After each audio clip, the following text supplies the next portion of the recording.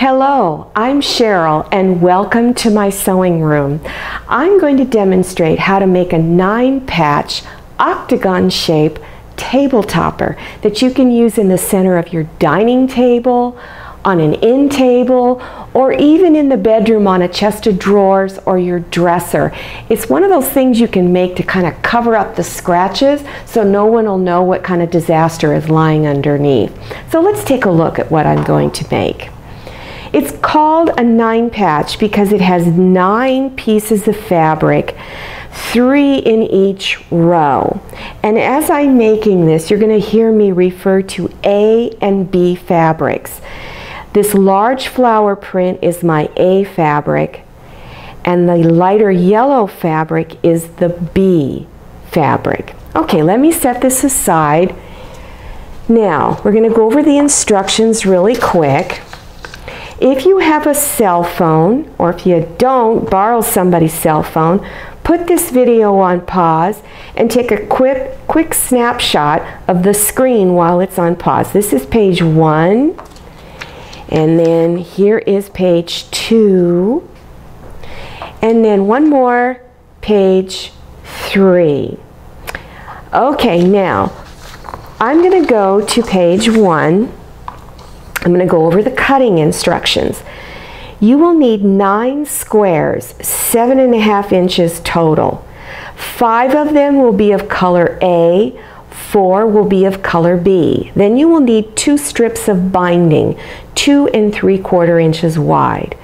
Then you'll need a large square of fabric for the back that's 30 by 30 inches, and then a large square of cotton batting that is also 30 by 30 inches. This is the layout pattern for your fabric. A fabric, B fabric, A fabric, and so forth. So follow this pattern right there. So that's what I'm going to do right now, is I'm going to lay out my squares. Here's my A fabric, B fabric, A. Then my next row I'm going to start with B, then A, then B. And then the last row is repeating row 1, starting with A, B, and then A. Okay, now you need to sew each row separately together. So you're going to take these 3 squares, sew them together, set it aside. Then take the next row, and then the next row. So take your A fabric, fold it into the B, where you have right sides together, pin it, and do a 1/4 inch seam allowance. Then unfold it, fold the next square of A over onto the B, line it up, pin and stitch a 1/4 inch. And remember, do this with all 3 rows.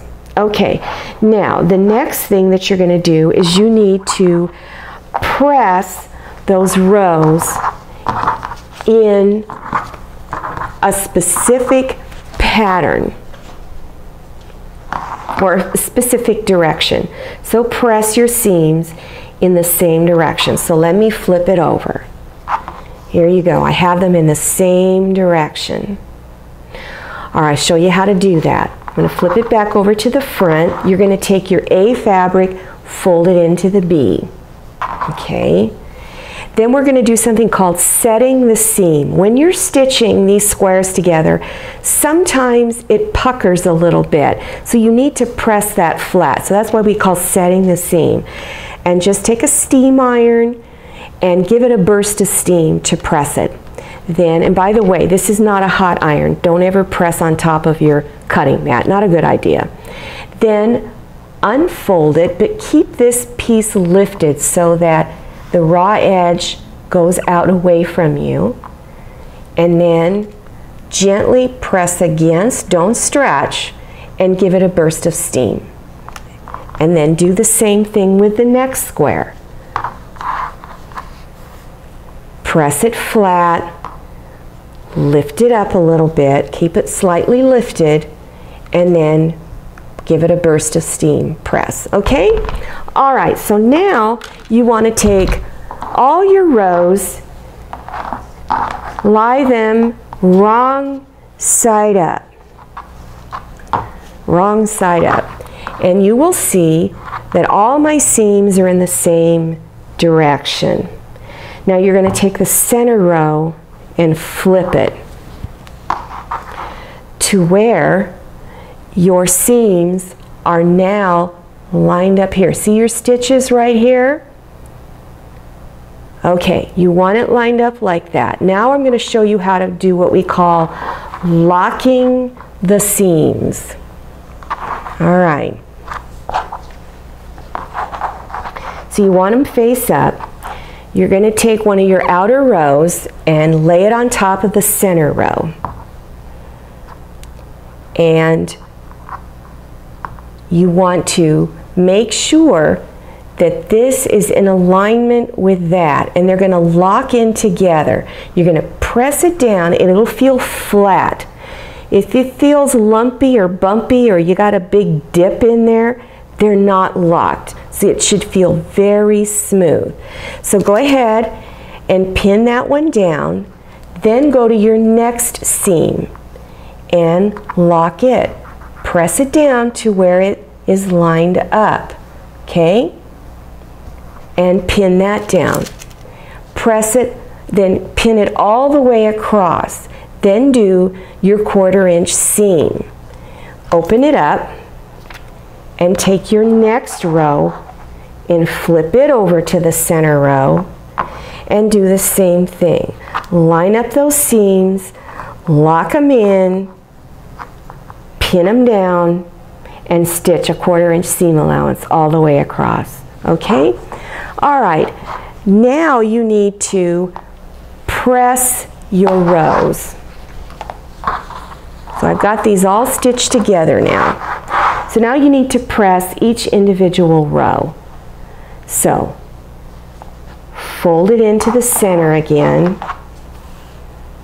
Take your iron and set the seam. Give it a burst of steam all the way across. Then keep this row lifted a little bit and gently push against it. Don't stretch it, and give it a burst of steam all the way across. Okay? All the way across. Okay. Now that you've got both rows pressed out, now you want to cut your corners at a 45-degree angle. So take your ruler and line it up and cut.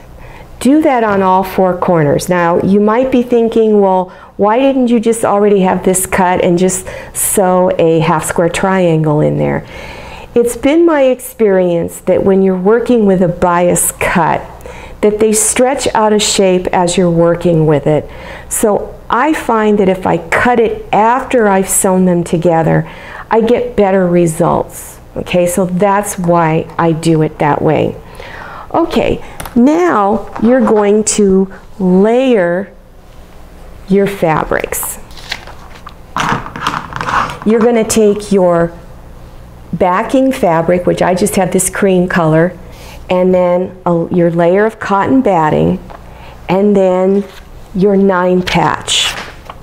Okay, and just lay it out. You will notice that once you've laid it out, that your 9 patch is smaller than your cotton batting and your backing fabric. It's supposed to be that way, okay? Because we will trim that off later, because when you do your quilting stitches and you're working with it, sometimes the layers shift a little bit, and if you cut this exactly what this measurement is before you do the quilting stitches, it might not come out very even. So do it after. So always cut it oversized. Now, I want to show you a technique for smoothing your layers out. So I start in the center and just gently glide it across, and then start in the center and go the other direction, and then start in the center again, go out. Always start center and work your way out, and do the same technique on the back, because you want the back nice and smooth also. All right, so after you've smoothed your layers, then you want to pin or baste your layers together so that everything holds together while you're doing your quilting stitches. I just use straight pins because it's the easiest for me, and this is kind of small, so just place straight pins all over. If you have quilting safety pins, you can use those, or if you prefer to use a hand baste through all your layers, you can do that also. So you have 3 choices there. So just scatter everything out all over. All right, now we're going to start our top stitching, or the quilting stitches. Remember to use your walking foot when doing this. If you don't have one, I highly recommend you purchase one. They are a wonderful pressure foot to use when doing any kind of quilting. It's a wonderful little foot to use, so I use it every day. All right, I'm going to take my ruler just so I can highlight how I've stitched across here. Okay, if my cameraman could come in close to this row right here, start in the center of your half square triangle and go to this corner and then up to this one and out to the center of the other side. Can you see that? I hope you can. Then go over to the halfway point between here and the next corner and do another line. And then go over to the corners and do it again, and then at that halfway point. All right? Then go to the other side and do the same thing. Then you're going to go in the opposite direction to where it crisscrosses. Do the same thing, working your way out. All right, now you're going to trim your edges. So lay your ruler along the edge of your 9 patch. Take your rotary cutter and begin trimming off your edges. And go to the next side and trim it, and then the next side. Now, obviously, turn this table topper so it's in a good position for you to trim. Try not to reach across like I am here. Okay, after you've trimmed it, now you want to get your binding strips. And make sure you've cut the selvage edges off of your binding strip. Don't use those. Sew the ends together and do a 1/4 inch seam. Press it open. Then fold the binding in half and press it the full length of the strip. Now you're going to start pinning the strip on, the binding on. Now you have 8 sides. You can start on any section, doesn't matter where you start. But whatever you do, don't start in a corner. Don't start here. Start somewhere in the middle. Then begin pinning it. Now you will notice when you come to these little corners, you'll have a slight tuck. That's okay. It will be, and it's fine. It'll work out just great, so don't worry about it. But if it's a big tuck, you're not placing it down properly. Continue pinning it all the way around until you come back to where you started. Overlap your binding by a 1/2 inch. Then cut the binding off, the excess off. Then take each end of the binding and open it up. Bring right sides together. Pin it together and do a 1/4 inch seam allowance. Finger press that seam open, finish pinning it down. Okay? Then do your 3/8 of an inch seam allowance all the way around.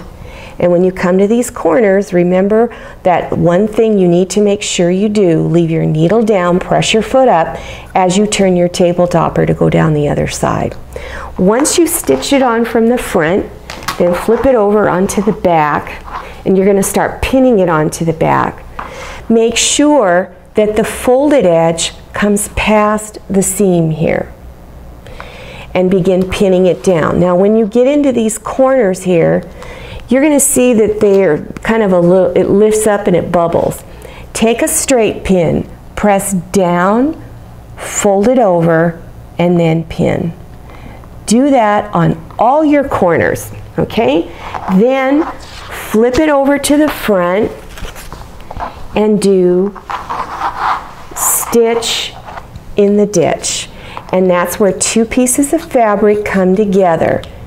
you're going to stitch right up against the binding, not on it, but up against it. Make sure you use the same color of thread as your binding, because then people won't notice that it doesn't match.